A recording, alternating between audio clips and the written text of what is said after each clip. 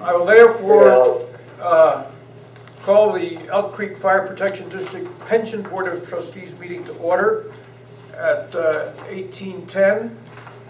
Please join me in the Pledge of Allegiance. I pledge allegiance to the flag of the United States of America and to the republic for which it stands, one nation, under God, indivisible, with liberty and justice for all. Indivisible, with liberty and justice for all. Thank you. Thank you. Please note that the members of the trustees are here with the exception of Director Rogers, who's excused but was not able to make it. And we have Trustee Branch and Trustee Wisniewski on the phone with us.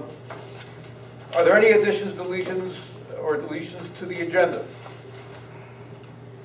This is Greg, and I'm good. Okay. Thank you. Hearing none, a motion to approve? So moved. Oh, so moved. Second? Second. All in favor? Aye. Aye. Okay. Review and approval of the April 10th regular meeting minutes. If you take a moment to review those. Okay.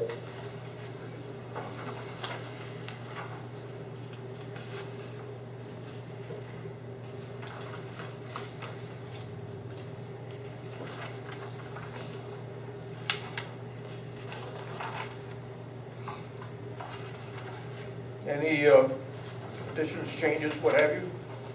Deletions? No change from then. This is Greg, I'm good as well. All right. Thank you.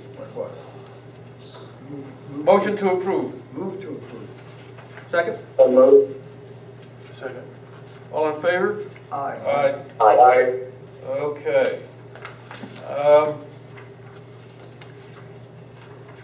Any old business? I note here that it says here, Trustee Schwartz requested a comparison of net benefits from previous years. Did we? I emailed that to him. Oh, yes, that's right. About a week after. Okay, yeah, I remember that. Okay, well, that's fine. Any other old business? Hearing none. Any new business? You have before you the, I guess this is the first quarter 2014 allocation report. Let's review it. I don't know. We don't have to do anything with this. This is just really for our information. Okay. Any other business that may be brought before the board? Hearing none. Motion to adjourn. So moved. So Second? moved. So moved. All in favor? Aye. Aye. Okay. Meeting's adjourned at 18:13. You're quite efficient, Alec. Well, I'm trying to keep up with Mike and all the people who've done this before me. Thank you, gentlemen. Thank you. We really, I know it wasn't much, but when it is something, we need you here, so thank you. Sure, thanks very much. Short meetings are good meetings, I agree with you. I think we'll move forward to just convene the regular meeting of the Board of Directors. I don't think we need to wait. All right. I'd like to call to order the regular meeting of the Elk Creek Fire Protection District Board of Directors at 18:14. Please join me in the Pledge of Allegiance. I pledge allegiance to the flag of the United States of America and the republic for which it stands, one nation, under God, indivisible, with liberty and justice for all. Indivisible, liberty and justice for all. Thank you. Board members, all are present. Director Branch, Director Wisniewski are present by telephone. Director Rogers is absent but excused. Are there any deletions or additions to the agenda? Hearing none. Hearing none. Motion to approve. So moved. Second? Aye. Second. All in favor? Aye. Aye. Okay. Aye. The let's see. We have the minutes, oh, we have the legal update first, is that the story? Legal update and then, All right, why don't we go ahead with Richard for the Okay. legal update? all right, let me come over so I can make sure that Lynn and Greg can hear me. Guys, can you hear me okay? Lynn? Now we can. Okay, thank you. Yes. Thank you. I just stepped up to the main table and I now have my back to the camera, but I guess that's okay. Probably better. It probably much, that's my best side, don't you think? Stan's telling them the way it is. Okay. The one thing that I have, and since we have had a number of CORA requests in the year and a half that I've been back representing the district, is the legislature has come up with some changes to the CORA policy. CORA is the Colorado Open Records Act and requires that districts and other governments go ahead and maintain policies to provide to anyone who requests it information. And in the past, if people requested that information for copies electronically, there was no charge allowed under statute. There was one court case that said, well, maybe you can charge a research and retrieval fee because that's really not fair and blah, blah, blah. Well, the legislature has come in and said, okay, districts, here's the rules, and not just districts, but all local governments. Here's the new rules. If you want to do them, here's what you do. You can adopt a policy that will allow you to go ahead and continue to respond. If it's an electronic response, there's no charge for the copies. For paper responses, it's up to 25 cents a page. However, there's a fee now of up to $30 per hour that would basically cover, in this district's case, Marie's time to go back, and she has to go up in the attic in Station 4 and go through the electronic files that we now keep and all the rest of it to try and find what is being asked for. And so that is, we think, much more reasonable because these things take a lot of time, and then if they seem to be in preparation for litigation or something like that, then they usually run them through my office, and now you have Marie's time and her hourly charge plus legal time, and it gets expensive on some of these CORA responses. So what we have come up with, SDA has come up with a version. We have done a slightly different version. We want to have you pass a resolution, which Marie will be 7/14-1.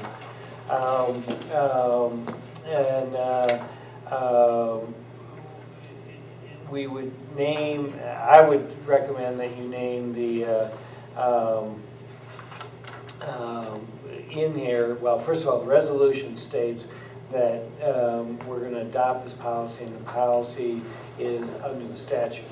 Then, right behind that, and hopefully you guys all have that in your packet, we have a policy, and the policy states, and I assume that the blank in the policy, the second blank, the first blank is the name of the district, as is the second, but the third blank is who is going to be designated. And I would recommend we don't put Marie's name in there, we put administrator, you know, or unless you want it to be the chief. I mean, that's why we didn't fill this in, because each district does it.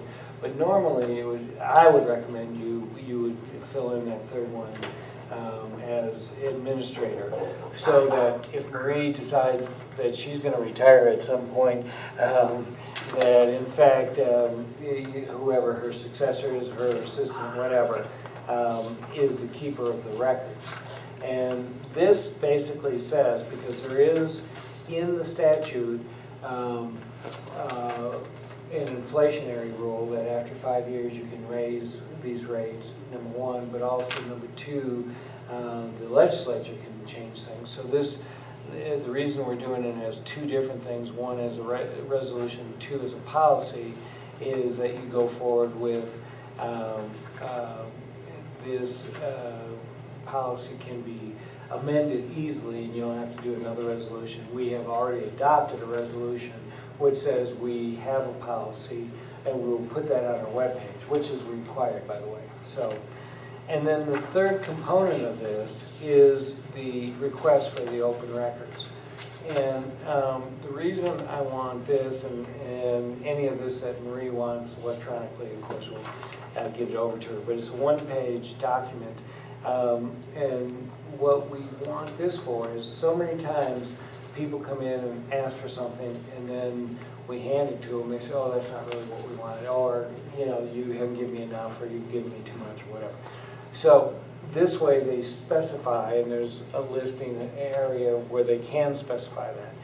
And then Marie, consult with Alec as treasurer or with the chief or whatever, can say, okay, well, we think you're talking about 400 pages. At 25 cents a page, that's about $100. And because some of it goes back to 1992, we are going to spend some time on this. The first hour is, under the statute, is free, and after that it's up to $30 per hour. And so therefore, we estimate what that is. Once you have this form filled out by the requesting party and a check, then our 3 days runs, because that's all we get. So we're asking for a deposit? We got to get a deposit, because I just did one of these. They spent 30 hours of staff time, maybe not that much, 24 hours, at least 3 8-hour days, maybe a little more. Plus, they copied 400 pages for this guy. Wow. But this was prior to this new law being enacted. This went in on July 1, 2014. So we tried to hand them the 400 pages, said, here's what you asked for. But as you know, because you read the statute, because you quoted it to us, you owe us 25 cents a page. He said, oh, I'm not paying that. So this prevents it. So now we have 20-some hours of staff time, some legal time, plus 400 sheets of paper, and nothing. And he didn't get anything.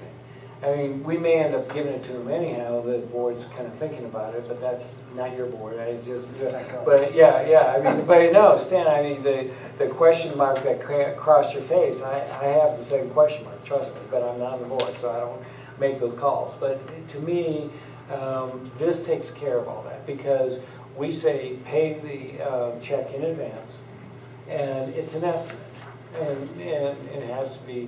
I mean, if it's stuff like, we want last month's minutes. You guys, why even charge for that? I mean, it's, going through all this process might be more headache than it's even worth. But could you tell me why we shouldn't just designate the fire chief as the official custodian? I don't care. It's either. Because then the fire chief can make that assignment, because it says here the person, official custodian of the record shall have authority to designate such agents as he, she, and so forth. So since the fire chief is our administrative head or CEO, I would suggest that we fine. Make the fire chief the... Some districts want their administrator, some districts want their fire chief, some districts want it to be their chief operating officer if they're a water district. I mean, that's why we left a blank there, Alec. That's exactly why we did that. So. If you want fire chief, and then he's going to immediately turn it over to her, that's fine. But that's up to his discretion, and that's what he... Right, and that's your CEO. So, right. I'm okay with that. How about it, Len and Greg? Hello? Are you there? All of that, they fell asleep. Yes, sorry, mine was muted. I'm good. Okay. Len? Len? Well, we got to keep going here. Yeah. We still got a quorum. So. Yeah. So let's move along. Well, that's fine. Are there anything else? No, I recommend first of all, I recommend the adoption of Resolution 7/14-1 for the Elk Creek Fire District, stating that you will put in a CORA policy and that we'll go forward with that in accordance with both state and federal law. And is it understood in that recital of the motion that the attached policy is incorporated? Why don't we not just understand it? Let's go ahead and say that as part of the motion that you also adopt the policy requests as promoted on the same date, with the board of directors designating their fire chief as the custodian of the records. And we also adopt the form. And that you adopt the form and make that part of it. Right. Yep, and it's all attached. All right. And so Richard, you're actually making the motion, is that correct? I can't make the motion. We'll make the motion. Can I have a motion to that effect? So moved. Second? Greg? Hello? Greg? Hello, Greg. Yes. Say second. Okay, sorry, I could not hear you very good there, so second. Okay. All in favor? Aye. Aye. Motion passes. It just makes sense. It does make sense. It's for once the legislature has actually done something that I think is up to date. If you don't mind, I'm going to go ahead and ask that we skip ahead in the agenda to the 2013 audit. Sure. We can do that. And then, which is really just one more step down, and then you guys can approve your meeting minutes for the June meeting. Greg, are you still with us? Yes, I am. All right. Is Len there? Apparently not. I think we've lost line. Okay. Anyhow, we had some concerns about the 2013 minutes, audit. They weren't enormous concerns, but they were little things. There was some factual things in there, which I talked to Alec about, and he agreed. It's just not a big deal. We just changed them. They had that the district was formed in 1981. Well, I was council in 1981. Trust me, I did not form the Elk Creek Fire Protection District. It was done in 49, but they thought for whatever reason the fire department was done in 49 and then converted. But we did do some conversion things of the fire department, and Ed can tell you about this too, from the fire department into the district in 1981, because the way the two were set up, what I was afraid of is that our volunteers were not covered by governmental immunity because they weren't under the district. So we kind of combined. I think, and Alec agreed with me, that's probably what they picked up on. I don't know what they picked up on, but yeah, it could be. But anyhow, that's where we are on one of the things. The other thing is that they pointed out that we overspent your budgeted amount by $36,000. But that was because of the Lower North Fork fire. You also brought in several $100,000s, so that you were only over by 30 is amazing to me. But anyhow, because you spent almost $200,000 fighting that fire of our monies, and then you got reimbursed later. Well, you know, what I did is I added some language that said we did not exceed the appropriated amount. And that's the key, and Al can agree with me on that. It's the key is you cannot exceed your appropriated amount. Well, we appropriate all of the funds of the district, except for the pension fund, every year. So we were way in excess, probably $200,000 or something like that in excess, maybe not that much, but a lot in excess. So we did not violate it. But if you just put that in there in an audit, that you exceeded your budget, we're going to get a ding letter, and then it's going to come back to Marie, and she's going to have to start working on it. go back to the auditor, maybe come to me. It just costs us money, and so I want to take, I try to nip that in. They've incorporated that in. They this do. Yeah, I latest- was just gonna ask. if you Yeah, remember. absolutely. Note 10. Note 10 on Okay. page 23 or something. Yeah, isn't it? Okay. Yeah, but that's been incorporated. in Yeah, this, yeah, right? it was. So, based on that, and then a few of our other, we had some questions about what they had in there. They dealt with the pension fund differently than we've seen in the past and some other things. But they explained it, and they believe that what they're doing is in accordance with GASB, and GASB is the Government Accounting Standards Board requirements, and that's, they believe they did it right. So I'm not an auditor, I'm a lawyer, I will, you know, and I don't disagree with what they're saying, as long as once I point out something that, you know, that they're in accord with their rules and regs under the. Because they have an answer for it. And they have an answer for it under the AIC. So right now, we're good to go. I recommend that you approve the 2013 audit as provided to you by Ruben Borough. Can I have a motion to that effect? Yes, this is Greg. I'll make a motion to that effect. Second? Do you have a question? I was just looking at something, I made a note when I was looking at this earlier. Why don't you second it, and then let's go to the discussion. Yeah, I second it. Okay, discussion. No, it's not. You sure? Yeah, I'm positive. And that is just their help. Right. That's not part of it. That won't go to the state. Okay, all right. All in favor? Aye. Aye. It's approved. Gentlemen, Thank you very much. Yep, that's all I've got for you, unless you have other things for me. I don't. No, just goodbye and good luck. Well, tell me good luck, because I'm doing, and Greg, you're doing this with me, aren't you? Aren't you doing the triple bypass on Saturday with me? Actually, I'd love to. I'm out of town right now, so I won't be back at that time. Okay. Otherwise, you and I do it together, right? Absolutely. We're in step completely. Right. So that's what I'm doing. Let's hope it's just the bicycle race, this is the triple bypass. Yeah, exactly. And then we don't get one of those thunder boomers Yeah, that really. kick our butts. So. Okay. All right. Thank you very much. Thank you. Yep. See you later. Have a See you good later. time. Yep. Bye, Greg. Take care. All right, while we're on the finance matters, why don't we just go through that? We have the financial reports for June, and I reviewed it.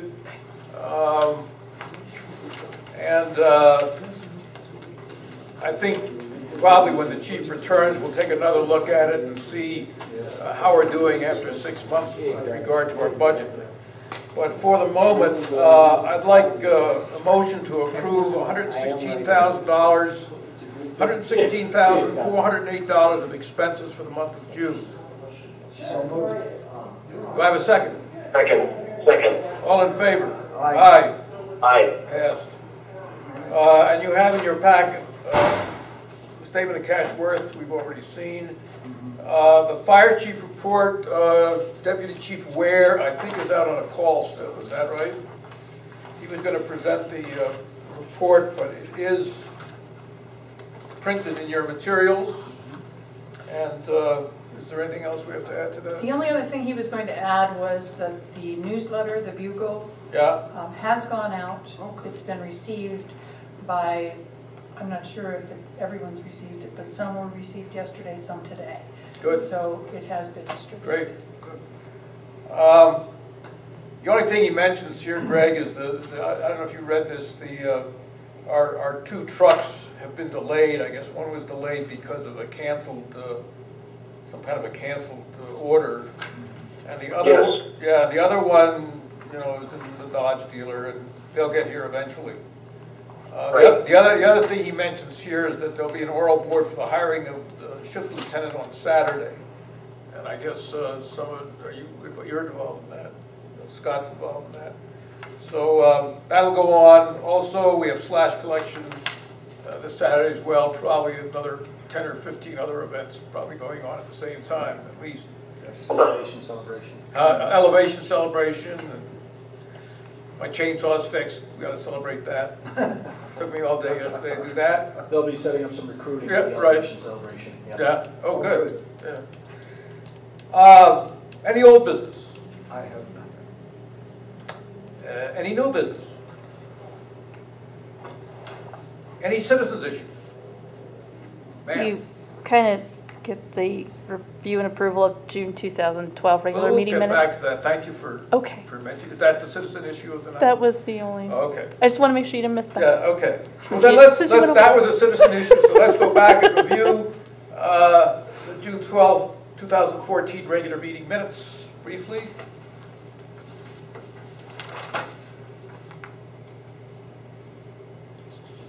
Oh, I read these. Okay, any additions, subtractions, deletions? I move we accept the June 12th.